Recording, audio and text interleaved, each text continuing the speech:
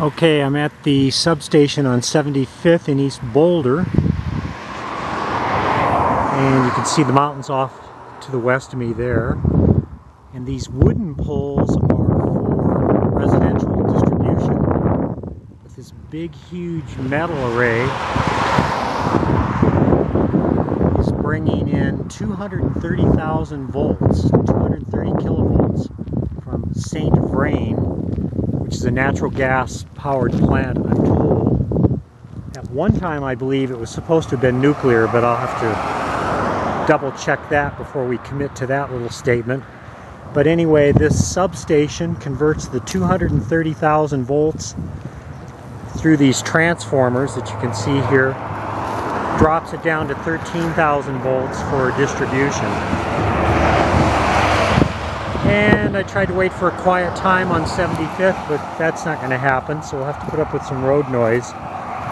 But they're big breakers. These are some basically bus bars here, just transferring the energy from one point to the other.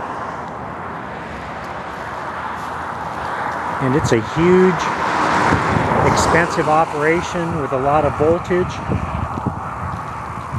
And if the traffic clears for a moment, you can hear the buzzing of the electricity, the high voltage.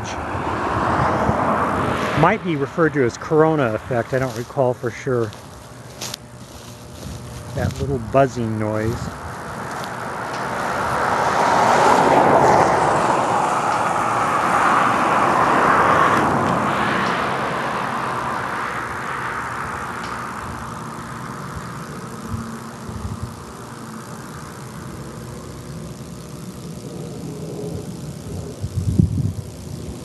Buzzing steadily, of course, aircraft going overhead just at the moment the traffic clears.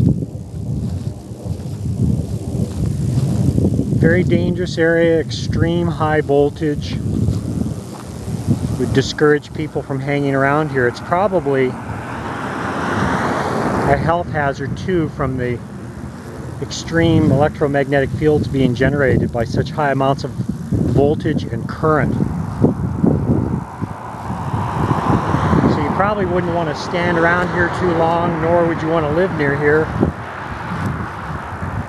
Although obviously some folks don't care.